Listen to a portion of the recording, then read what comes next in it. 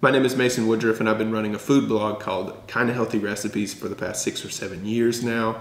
I've made a lot of protein mac and cheese in my day, but I don't think I've ever made the best. But we're gonna find out. By the end of this video, we should know who has the best protein mac and cheese recipe on the internet. Spoiler, it's going to be the ultimate version that we make at the very end. But let's first take a look at the 6 competitors we'll be testing today. We have a one-pot mac and cheese from Zach, the Flexible Dieting Lifestyle, a beefy taco mac and cheese from Tom Walsh, Ethan's white cheddar mac and cheese with grilled chicken and peas, a queso and bacon mac and cheese from Matt, hidden veggie mac and cheese from Josh, the meal prep manual, and a one-pan chicken bacon ranch mac and cheese from me. Here's a macro comparison for everyone's recipe, including a percent of calories from protein to account for serving size differences, but none of this means anything if the recipes don't taste great, so let's get into that. Let's begin by answering the question, is there a superior macaroni option for protein mac and cheese? 4 out of the 6 recipes I tested called for traditional wheat pasta, while the other 2 called for chickpea-based protein pasta. In terms of taste, texture, and how well a dish reheats, it's hard to beat plain old macaroni. But there are tons of protein pastas on the market, so are the improvements to macros worth it? Well, that's up to you.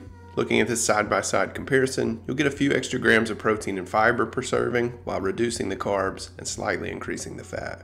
The extra fiber and protein may create a more filling mac and cheese, but the overall impact to macros per serving is pretty small. In my opinion, the trade-offs for a few extra grams of protein aren't worth it. As a final note about pasta selection, using shells instead of elbows is a great idea for any mac and cheese recipe that includes proteins like ground beef or ground chicken. The shells will soak up all the meat and cheese and make for a much more pleasant eating experience. It's almost like eating cheesy stuffed shells. Speaking of cheese, this is where things get a bit more interesting. The recipes I tested range from blended sauces with and without hidden veggies to shortcut ingredients like dehydrated cheddar powder, queso, and spreadable cheese wedges. My biggest takeaway from testing all these recipes is that there's no perfect cheese sauce. Each sauce has its own pros and cons. If you struggle to eat vegetables, making something like Josh's roasted carrot and cauliflower cheese sauce is a great option for sneaking some in and adding a ton of volume to the recipe. The serving sizes for Josh's mac and cheese are massive. The downside to this cheese sauce is pretty obvious: cauliflower. In what might be my favorite recipe of the bunch, Tom's taco mac and cheese, the blended cottage cheese sauce is bland on its own. But once it's added to a very seasoned beef and veggie filled macaroni, it soaks up flavor and creates a very creamy mac and cheese.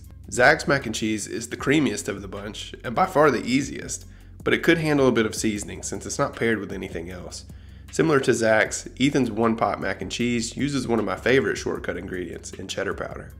If you're unfamiliar with this ingredient, it's kind of like powdered peanut butter. You can rehydrate it with a little bit of water or other ingredients like the sour cream in Ethan's recipe to create a perfectly homogeneous, flavorful cheese sauce in seconds without most of the fat. While we're on shortcut ingredients, the queso and cheese wedges in Matt's recipe really surprised me. His recipe had one of my favorite flavor profiles of the bunch and required essentially zero prep. But if you're not a fan of the Tex-Mex flavor profile, those ingredients may not work for you. The chicken bacon ranch mac and cheese from yours truly has a cheese sauce that's made by folding freshly grated cheese straight in the pan with cooked pasta and seasoned ground chicken. While it's easy and cheesy, the sauce loses a bit of its creaminess once it's broiled with cheese topping before serving. It's definitely not the creamiest sauce of the bunch.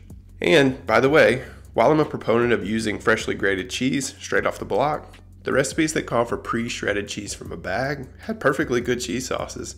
I didn't have issues with melting or overly cheese-pully sauces. The only cheese sauce ingredient I'm down on is nutritional yeast. While it may add a bit of protein and serve as a great Parmesan replacement in plant-based diets, I hope to never cross its path again. You can only add so much protein to mac and cheese through cheese sauce hacks and protein pastas. If you want to take your mac and cheese from macro-friendly side dish to protein-packed main dish, you'll have to add a bit of meat. The recipes I tested used bacon, ground beef or chicken, oven-roasted chicken breast, and grilled chicken. My favorites were the ground beef and Tom's taco mac and cheese, and the combination of ground chicken and bacon in my chicken bacon ranch mac and cheese. And this is the point where I realized including my own recipe in this experiment was a mistake.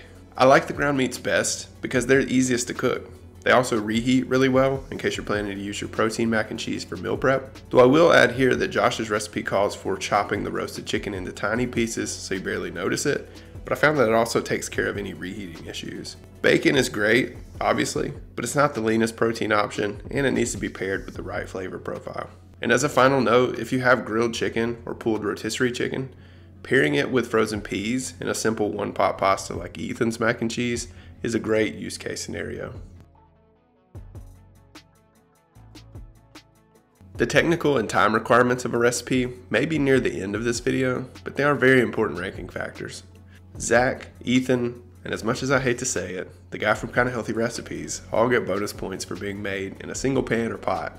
And Matt's recipe could easily be made a single dish recipe if you left out the bacon or used pre-cooked bacon. That said, I love the veggies in Josh and Tom's recipes, both for flavor and volume. The extra time spent making the recipe translate to more food in this case, and it's not like you're wasting time or doing overly complicated tasks in the kitchen. Bonus, you'll also burn a ton of calories washing all the dishes. So it's really a question of what you're looking for. I can say the juice is worth the squeeze with all 6 of these recipes. But what about the juiciest squeeze of them all? Next up, I'll take you through my ultimate protein mac and cheese. Keep in mind, this is my ultimate recipe. Your ultimate recipe may have a different flavor profile, protein options, or additional ingredients, or macros. But hopefully this walkthrough will give you an idea of how to take these recipes and adapt them to make your own ultimate version. Okay, that's a lot of talk about protein mac and cheese. 6 recipes in, we have 1 more to go. I'm gonna do my best attempt at the ultimate protein mac and cheese. Let's start with the cheese sauce. I'm using a blended cottage cheese, milk, and cheese sauce. This will closely resemble Tom's taco mac and cheese. Instead of using cheddar powder, which I know not everyone has, I'm using a blend of Gouda, and this is actually like a Chipotle Gouda. Gruyere would also be a great option, and then just extra sharp cheddar. Nutritional yeast, like I mentioned, I don't love the flavor of it. Unless you're making a plant-based mac and cheese, I think you can pretty much throw that in the garbage. In terms of the added protein, I'm going with ground chicken. I considered using a baked and chopped chicken like Josh's mac and cheese or the grilled chicken in Ethan's mac and cheese for a more premium feel. But after making 6 mac and cheese recipes in 2 days, ground chicken just sounds so much easier.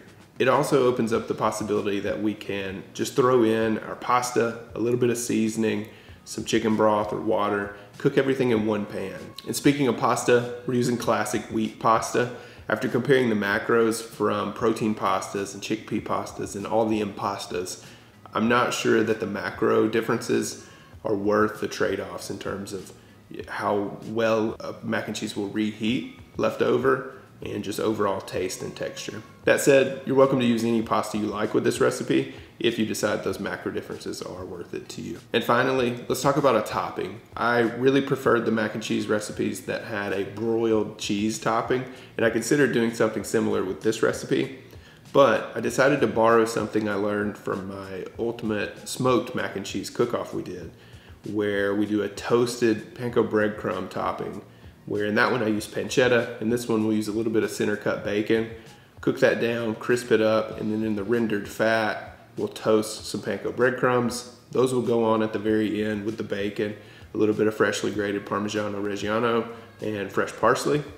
And I think that's gonna give us a nice crunchy topping without adding a ton of carbs and fat. But after all, this is a mac and cheese. Can we make it as rich as possible while still having a good punch of protein?